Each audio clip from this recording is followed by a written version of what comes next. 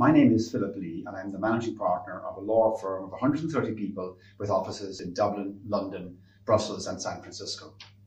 My job as managing partner, in fact, is to predict the future. We are in a really fascinating time. With the surge in populism in the UK, USA, Poland, Hungary, and Italy, we see unique challenges.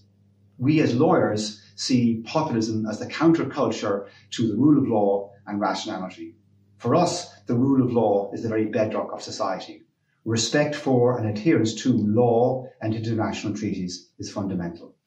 With our clients, we need to predict, prepare, and pronounce what the future is going to be and perhaps should be. Coming down a level, that is one of the reasons that Philip Lee foresaw and became leaders in areas such as data protection, renewable energy, environmental law, and blockchain. We were also the first law firm in the world to appear as advocates before the WTO appellate body.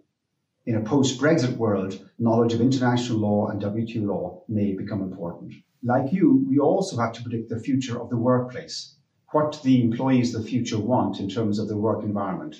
This is why we try to lead in digitalization, diversity, and providing a workplace which is meaningful and fulfilling. Like you, we face the same challenges.